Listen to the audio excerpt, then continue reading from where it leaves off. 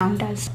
If somebody asks you to categorize above materials, you would probably say pencil, eraser, chalk pieces are solids, water, ink, various colored juices are liquids, and inflated balloons, smoke of the incense stick, are in a gaseous state.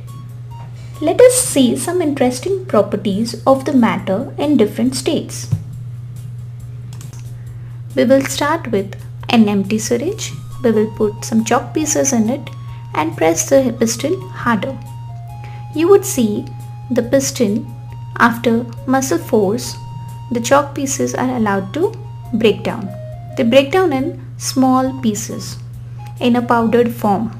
You would see how these powdered pieces are being put back in the syringe.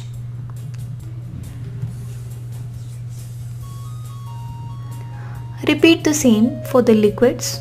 We will close the nozzle and pour a colored liquid in a syringe. Close it down with the syringe piston and press it to remove the air from the volume of the syringe. We will see the liquid takes the shape of the syringe. Now we will do it for the gas using the smoke of the incense stick. Put the piston and cover the mouth of the syringe with the tip of your finger. We will start using the stoppers to close the mouth of every syringe. We can see for the solid, liquid and gas, we have provided a stopper. Now we compress it harder to see whether the change of the chalk powder are compressed. We can't see any. The liquids, can it be compressed?